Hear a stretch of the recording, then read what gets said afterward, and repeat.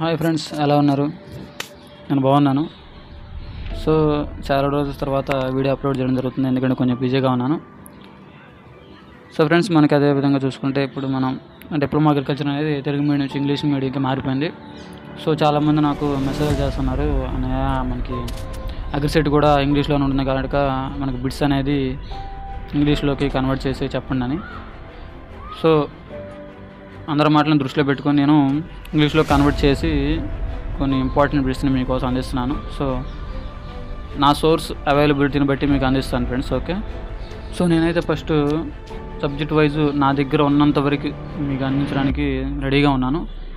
So first ఇప్పుడు మనం చూసుకుంటే నేను కెమిస్ట్రీ సబ్జెక్ట్ని చెప్పబోతున్నాను. సో కెమిస్ట్రీలో ఉన్నటువంటి ఇంపార్టెంట్ బిట్స్ని మీతో డిస్కస్ చేయాలనుకుంటున్నాను. ఓకే, లేట్ చేయకుండా మనం ఆ బిట్స్ని డిస్కస్ చేసేద్దాము. ఓకేనా? సో ఫ్రెండ్స్, ముందుగా మనం కెమిస్ట్రీ సబ్జెక్ట్ చూసుకుందాం. సో కెమిస్ట్రీలో ఫస్ట్ క్లాస్ చూసుకుంటే మనం, సో నేను ఇంకా ఏమేమి మాట్లాడుకుంటే డైరెక్ట్గా సబ్జెక్ట్లోకి వెళ్ళిపోతాను. సో లేట్ అవుతుంది కనుక. సో ఫస్ట్ చూసుకుంటే atoms are substance that cannot be broken down into small pieces. Atoms అనేవి స్మాల్ పీసెస్గా కట్ చేయలేమన్నమాట. సో బ్రోకెన్ అనేది చేయలేం. ఓకే, నేను ఈ బిట్స్ ఫార్మేట్లో మీకు ఇస్తున్నాను కనుక అవి ఎల్లో రింగ్లో ఉన్నవి మనకి ఆన్సర్స్ అనమాట. ఓకేనా? So atoms is derived from the dash word. Atom అనేది ఏ వర్డ్ నుంచి వచ్చింది?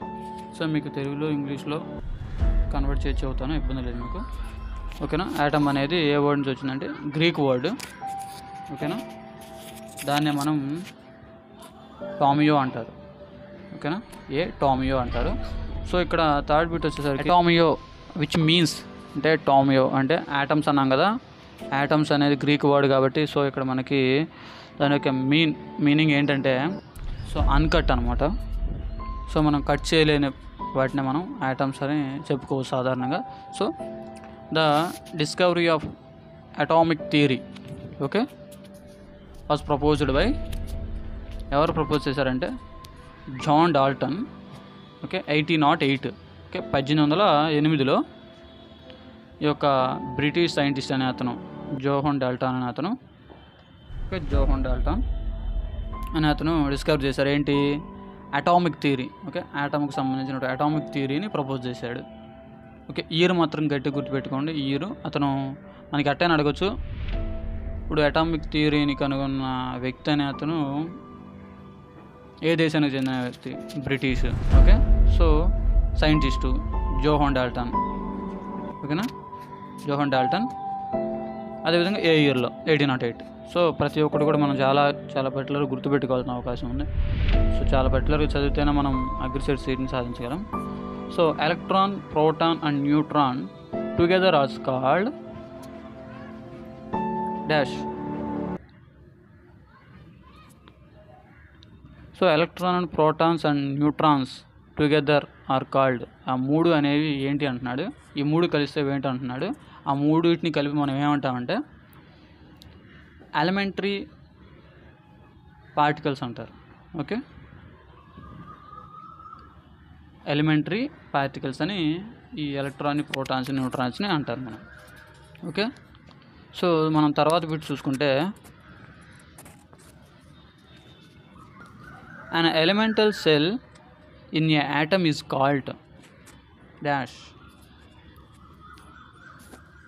So an elemental cell. Okay, elemental సెల్ని, ఒక సెల్ని ఏమంటాం? Elemental cell in a atom. ఒక యాటమ్లో ఉన్నటువంటి ఒక సెల్ని ఏమంటామంటే ఎలక్ట్రాన్ అంటాం. Okay, an elemental cell in an atom is called electron. Okay, ఒక బిట్ని ఇన్నిసార్లు నేను ఎందుకంటే రిపీట్ చేస్తున్నాను ఒకసారి అర్థం చేసుకోండి. పర్టికులర్గా మనం చదవాలి. ఓకే, అగ్రిసెట్లో లాస్ట్ లైన్ వరకు కూడా పూర్తిగా బిట్ చదివి ఆన్సర్ చేయాలి. ఎందుకంటే లాస్ట్ వరకు నన్ను అనొచ్చు, ఆల్ ఆఫ్ ద అబవ్ అనొచ్చు, ఏదైనా మనల్ని కన్ఫ్యూజ్ చేయడానికి ఎలాగైనా ఇవ్వచ్చు. సో మనం జాగ్రత్తగా బిట్ని చదివి మనం ఆన్సర్ చేద్దాం. ఓకే, సో అదేవిధంగా చూసుకుంటే మనం Rutherford scientist decomposes and ionizes low pressure hydrogen gases. The mass of hydrogen equivalent to the charge on which particles are introduced in the is called. అంటే ఇప్పుడు రూదర్ఫర్డ్ సైంటిస్ట్ అనే అతను ఇప్పుడు ఎటువంటి పార్టికల్ని ఇంట్రడ్యూస్ చేసాడు అంటున్నారు. సో రూదర్ఫర్డ్ అనే అతను మనకి సాధారణంగా ప్రోటాన్ని ఇంట్రడ్యూస్ చేశాడు. ఓకేనా. సో అదేవిధంగా 8వ బిట్ చూసుకుంటే the Chadwick scientist discovered in 1932 that many beryllium foils were mixed with alpha particles rather than protons. Okay. అదేవిధంగా చూసుకుంటే slightly more liquid neutrals particles are amidite. Okay. The cells are called neutrons. ఓకేనా. Chadwick అనే scientist అనే అతను మనకి 1932లో మన యొక్క న్యూట్రాన్స్ని introduce చేశాడనమాట. సో అదేవిధంగా no one invented the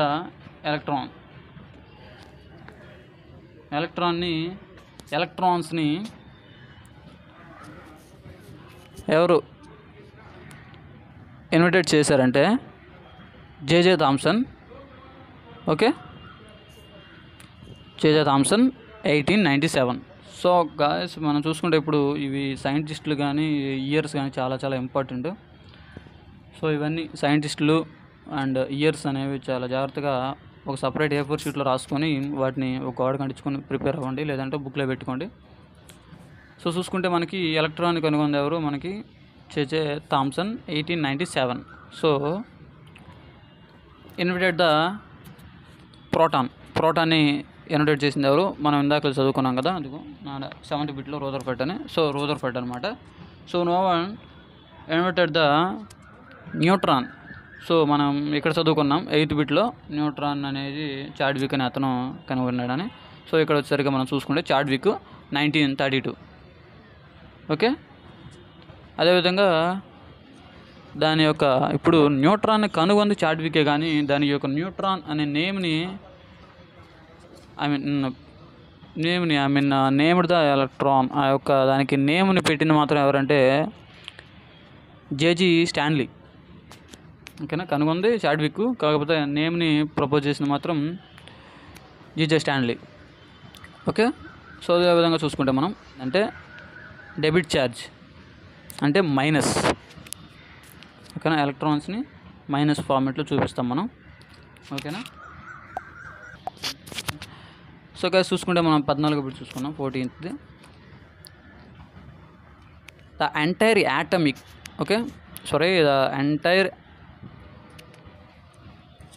atomic weight.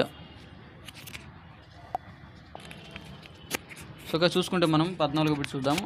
The entire atomic weight is concentrated in the middle part of the atom. This is it dash అన్నాడు. సో మనకి అటామిక్ వెయిట్ని కాన్సన్ట్రేషన్గా చూస్తే మిడిల్ పార్ట్ ఆఫ్ ద యాటంలో ఉండేటువంటి middle పార్ట్ని ఏమంటామంటే మనం nucleus అంటాం. తెలిసిందే కదా మనకి.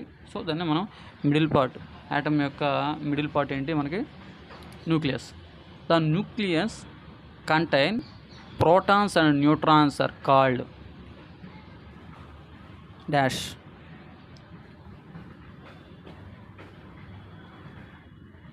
So the nucleus contain protons and neutrons, ఈ రెండు కలిపి ఏమంటారంటే న్యూక్లియో అంటారు. Okay. Nucleo. So electrons revolve around the atomic nucleus in the same way. Okay. Electrons revolve around the atomic nucleus in the same way that earth revolves around the sun. That is called ఏమంటారు అంటే మనకి ఇప్పుడు ఆ యొక్క న్యూక్లియస్కి సరౌండింగ్స్లో తిరుగుతూ ఉంటాయి కదా ఈ యాటమ్స్ అనేవి. సో అలా తిరిగేటువంటి యాటమ్స్ తిరుగుతూ ఉంటాయి. ఆ కక్షల్ని ఏమంటారు అంటున్నాడు. సో ఆర్బిట్స్ అంటారు. ఓకేనా. ఆర్బిట్స్ అంటారు. The number of protons in N atom is called the number of protons అంటే నెంబర్ ఆఫ్ ప్రోటాన్స్ని ఏమంటారు అంటున్నాడు. యాటమ్స్లో ఉండేటువంటి ప్రోటాన్స్ని ఏమంటారు? అటామిక్ నెంబర్స్ అంటారు. ఓకేనా. The number of protons in N atom is called atomic number. In the neutral in the neutral atoms an electron number is called atomic number.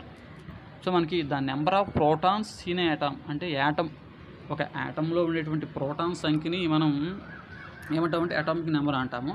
The neutral atom అనే electron number is called atomic number. Okay, ఆ రెండింటికి ఒకటే answer అన్నమాట. So అటు నుంచి ఇటు అడిగిన ఒకటే answer.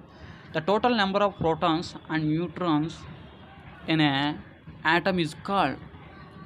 So total number of protons and neutrons, total అన్ని ప్రోటాన్స్ అండ్ న్యూట్రాన్స్ యొక్క అన్నిటి నెంబర్ని కలిపి ఏమంటారంటే అన్నిటినీ కలిపి మాస్ నెంబర్ అంటారు. ఓకే, మాస్ నెంబర్ అంటారు. Atomic number is denoted by. Atomic నెంబర్ని డినోటెడ్ బై ఎవరు డినోటెడ్ చేశారంటే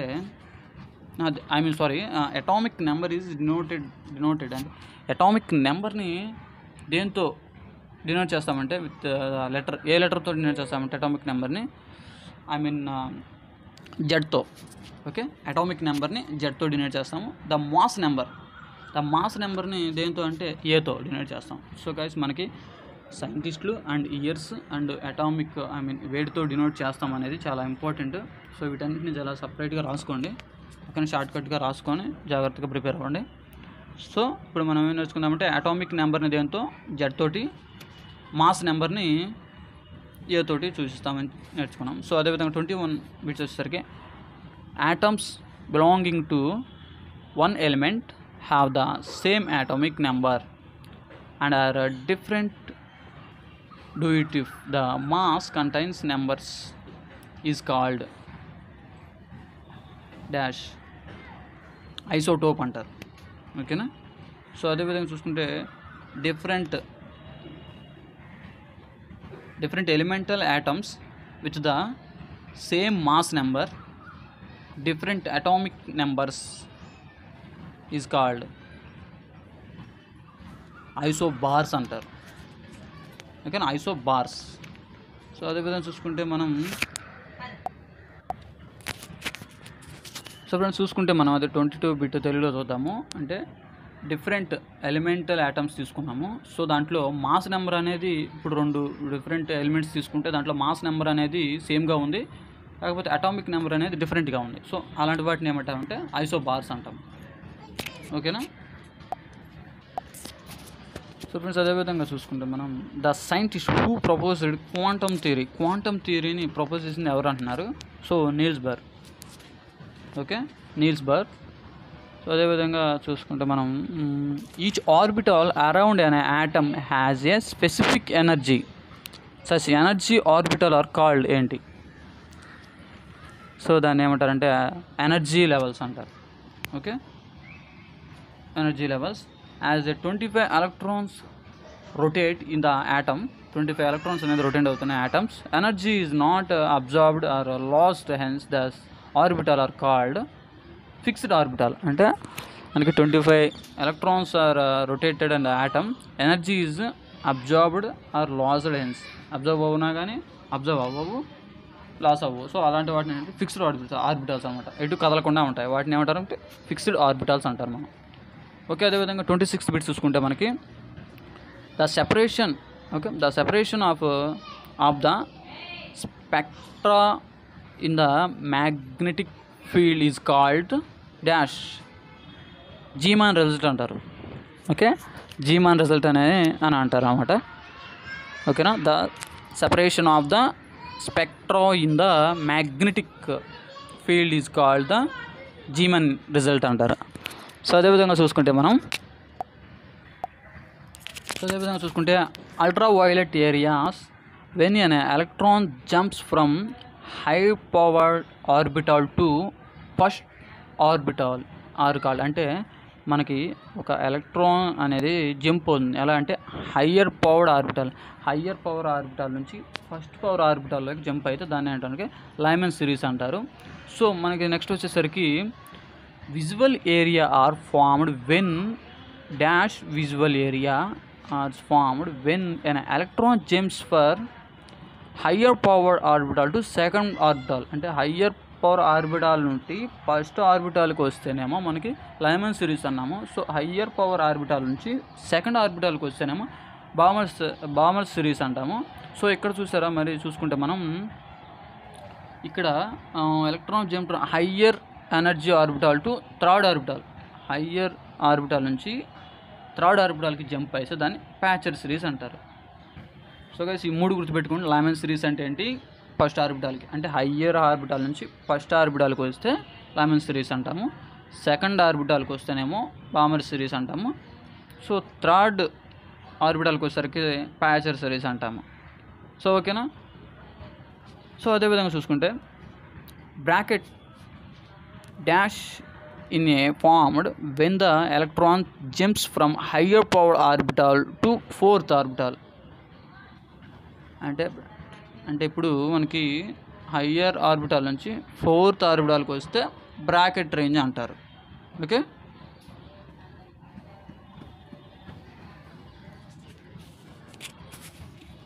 సో అదేవిధంగా చూసుకుంటే ఫండ్ రేంజ్ ఈజ్ ఫార్మ్డ్. అంటే fund range is formed in the most informed region when the electron jump from the higher energy orbital to fifth orbital. అంటే ఇక్కడ మనం ఇవన్నీ కూడా మీరు ఒకసారి రాసుకోండి. ఓకేనా, నేను మళ్ళీ రిపీట్ చేస్తున్నాను. సో హయ్యర్ ఆర్బిటాల్ నుంచి ఫస్ట్ ఆర్బిటాల్కి వస్తే లైమన్ సిరీస్ అని, సెకండ్ ఆర్బిటాల్కి వస్తే బామర్ సిరీస్ అని, థర్డ్ ఆర్బిటాల్కి వస్తే మనకి ప్యాచర్ సిరీస్ అని, ఫోర్త్ ఆర్బిటాల్కి వస్తే మనకి బ్రాకెట్ రేంజ్ అని, ఫోర్త్ ఆర్బిటాల్కి వచ్చేసరికి ఫండ్ రేంజ్ అని అంటారు. ఓకేనా. సో అదేవిధంగా వచ్చేసరికి the ones that helps to fully explain the position and energy of the electron in the atom are called quantum number అంటారు. ఓకేనా. Quantum number proposed prime quantum number. Okay, prime quantum నెంబర్ని propose చేసింది ఎవరంటే Niels bore. Okay, Niels Born. So azimuthal quantum సంఖ్యని, okay, azimuthal quantum సంఖ్యను propose చేసిందేమో Sommerfeld. Okay, Sommerfeld. So అదేవిధంగా spin quantum సంఖ్యను propose చేసింది spin quantum number is proposed by Goud Smith and Oldenburg. Okay.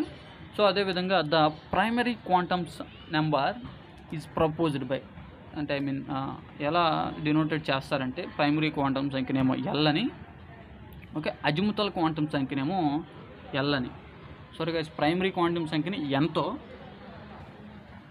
Azimuthal quantum సంఖ్య వచ్చేసరికి ఎల్తో. So spin quantum సంఖ్యను వచ్చేసరికి yes తోటి. Spin అనే పదంలో మనకి ఎస్ అనేది మనం డినోట్ చేస్తున్నాం కాబట్టి సో స్పిన్ క్వాంటమ్ సంఖ్యని ఎస్ అని గుర్తుపెట్టుకోండి.